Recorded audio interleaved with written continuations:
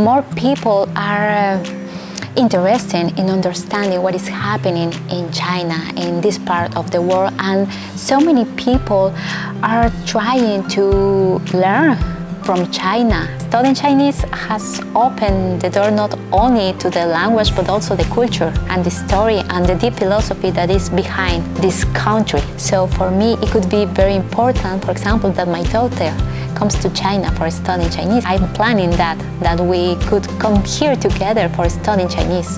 So how old is your daughter? 14. I'm planning to start teaching her Chinese, what I have learned. I also want that we come together and studying Chinese together, and that she appreciates all the beautiful and fascinating things that this country has, how the people here fight together for building a better future